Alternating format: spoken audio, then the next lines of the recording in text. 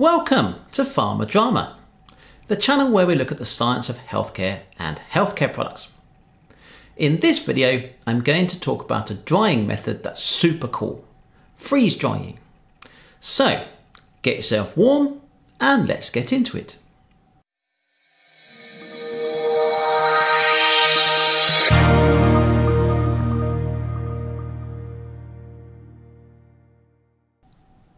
If you've watched my other videos on drying and drying methods, and if you haven't, I highly recommend them, then you'll know that water is usually removed from materials by evaporation.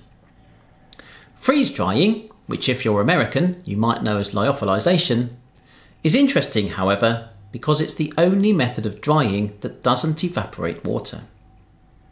Rather, it removes water by sublimation. I guess therefore I should start by explaining the difference between evaporation and sublimation.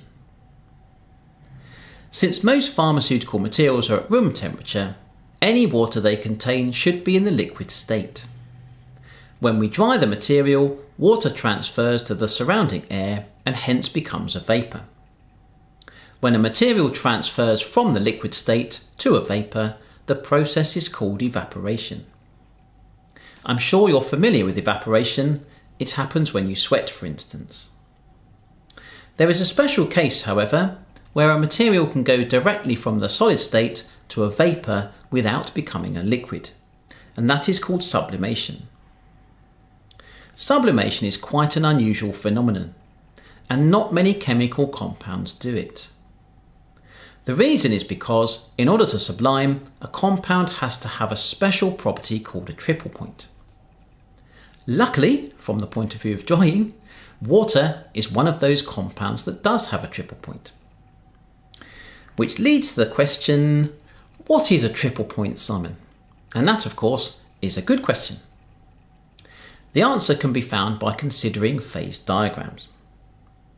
In my experience, people find phase diagrams rather complicated. Or should I say boring? But they are easy to understand if you know what you're looking at.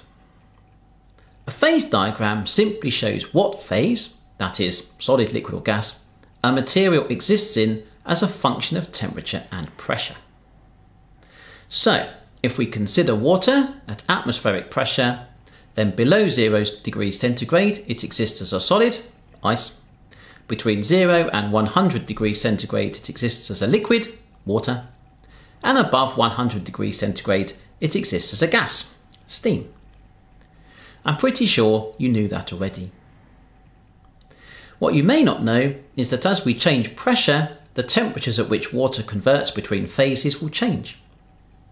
I can still remember from physics class at school putting water under vacuum in a round bottom flask and then holding the flask in my hand. As water boils at a much lower temperature under vacuum, you can make it boil from your body heat.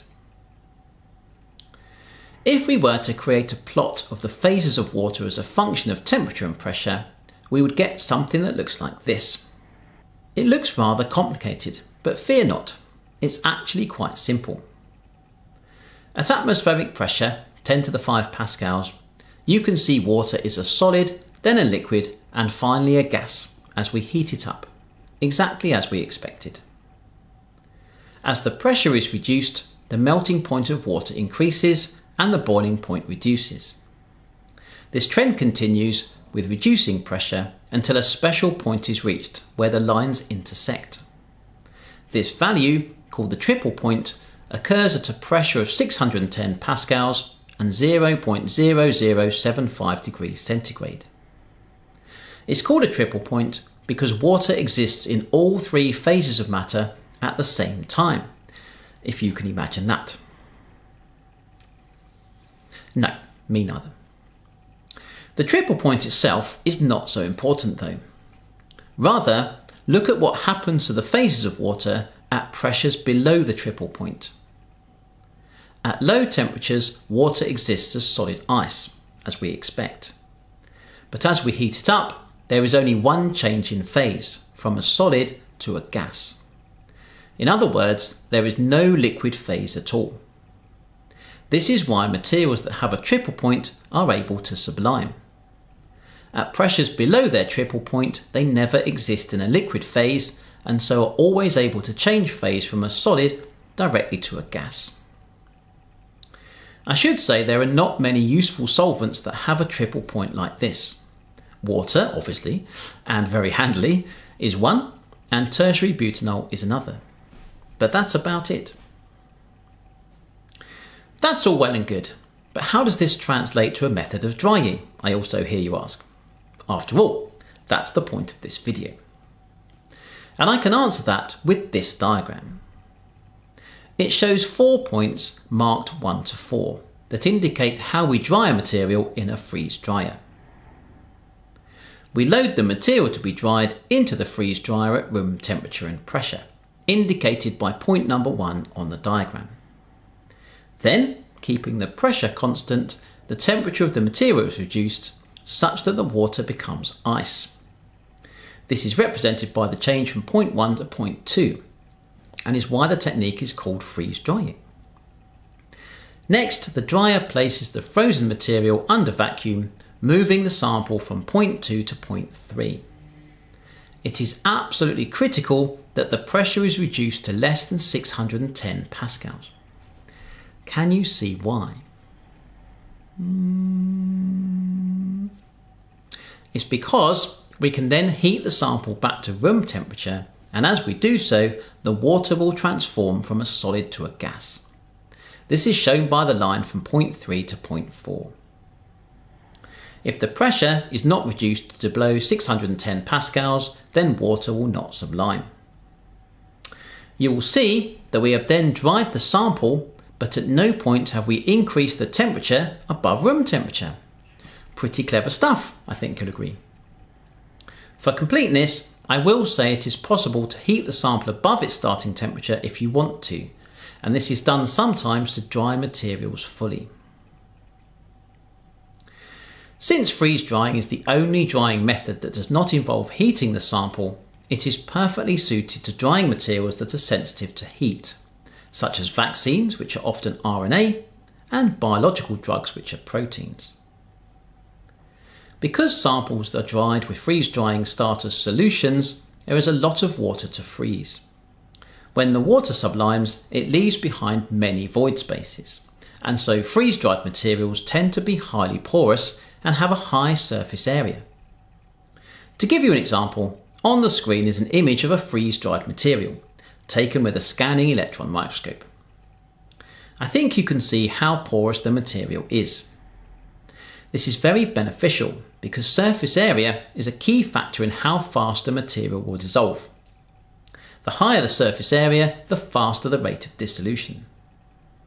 So freeze drying a material is a good way of making a fast dissolving material.